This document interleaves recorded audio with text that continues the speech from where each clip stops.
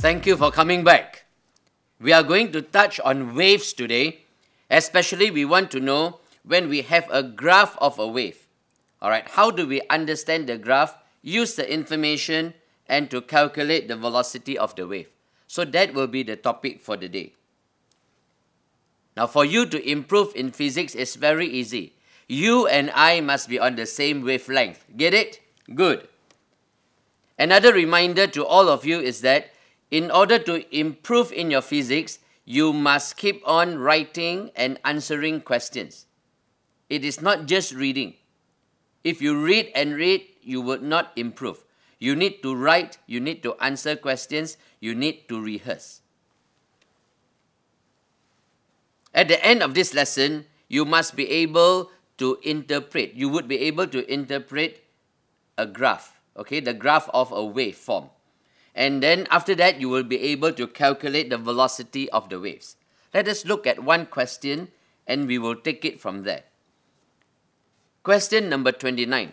This is a good test question. Diagram 17 shows the displacement distance graph of a wave. Displacement versus distance. And the frequency of the wave is 5 Hz. Question is, calculate the velocity of the wave. Now this question looks very simple. Indeed, it is simple. But if you miss out the main concepts in this topic, you could be in trouble. Alright, so what is it? Let us do some writing and to understand it. Okay, I will guide you along. Now number one, notice that this is a displacement versus distance graph for a wave. Alright, here is distance. The horizontal axis is distance, it is not time. Okay, so that is number one. So, in order to understand and to calculate the velocity of the wave, first question is, alright, what is the formula that I can use? Look at the formula page. Now, indeed, there are a few formula here, doesn't matter. You have to choose, you have to understand which is a suitable formula. I'm sure many of you will be able to tell me and say, alright, sir, let's use equation number 20.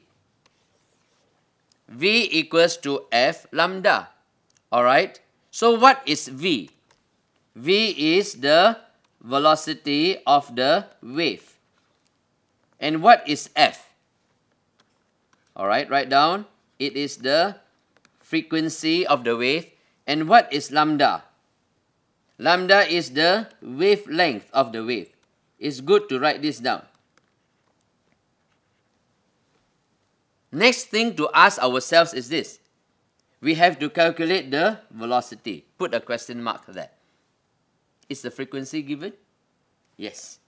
Alright, it is given. Put a tick. Is the wavelength given? Okay. Take a look at the graph again. Now that is the catch.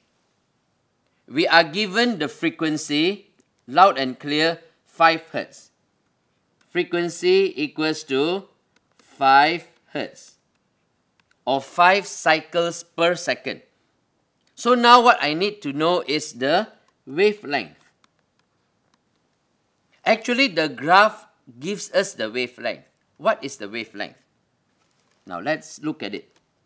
Let me use my colors again. Alright. Let me label it.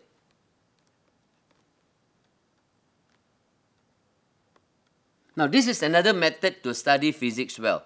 Always label your diagrams the different points so that when you discuss, so that when you look at the different points, you will understand what it is. So now I am referring to points X, Y, and Z. Alright? Now look at the graph, okay, the shape of the graph. From point X to point Y, again, from point X to point Y, is it one cycle yet? No, it is half a cycle. From X to Y to Z, I have colored it.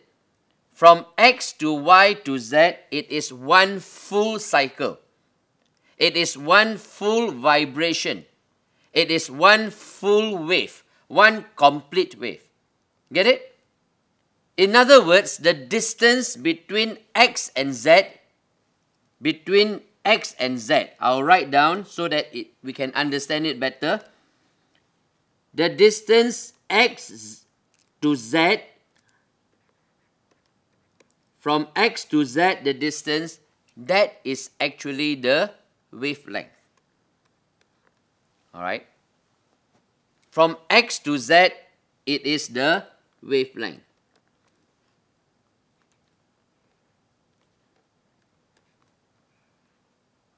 That is the wavelength. I label it lambda. So what is the distance between x and z as in the diagram? It is 20 centimeters. Alright. So this is a very important aspect of the graph of the wave that you must know. And once you have got this, this becomes as easy as ABC. Alright. So now I will write down on top here, what is lambda, the wavelength? 20 centimeters. Now, the rest of it is very easy because using the formula, the velocity of the wave is equals to f lambda. Alright? So, I will just continue to write down on the left-hand side on this page. So, what is the velocity? F lambda. And what is f? F is 5 hertz multiplied by lambda. What is lambda? 20 centimeters. And what is our answer? 5 times 20, we have 100 centimeter per second. So this is our answer. Now, I'm still not satisfied because I want to teach you something else that not many books will explain to you that way. I will now explain it to you again and show you another angle so that you understand better how to use V equals to F lambda. Alright, are you ready? Okay. V equals to F lambda. Now, what is F? 5 hertz, right? 5 hertz. So, I would write down 5 hertz. 1 hertz is actually 1 cycle per second. Okay. So, I will put down here 5 hertz, 5 cycles. I want to write down cycles of 5 waves. Okay. It can be used, both are correct. We are talking about waves here. So, I want to put down 5 waves per second. Alright, you get it? So, this is 5 waves per second. So far, so good? Now, what is lambda? Lambda is the wavelength. In other words, it is the length of one wave. Alright? And the distance that we have, or rather the wavelength, is 20 centimeter. So, I would like to write down 20 centimeter per wave. Now, this is another method to help you understand why is it that this particular formula will give us the velocity. Alright? So, 5 waves per second multiplied by 20 centimeters per wavelength. So now you cancel off the waves. What do I have? I have got 100 centimeter per second.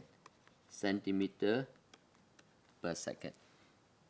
So now I am actually explaining more in detail the formula, what it means. Because sometimes you might be using a formula but without understanding.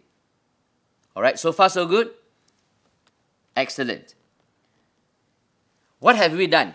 We have actually helped you to interpret and to understand the meaning of this type of graph for a wave. And secondly, use the information and then we can calculate the velocity of the waves. So with this, I hope that you will use other questions, continue to practice, answer questions, rehearse, and you will do very well. And with this, I would like to say thank you very much once again. May God bless you. and I'll see you again the next time round.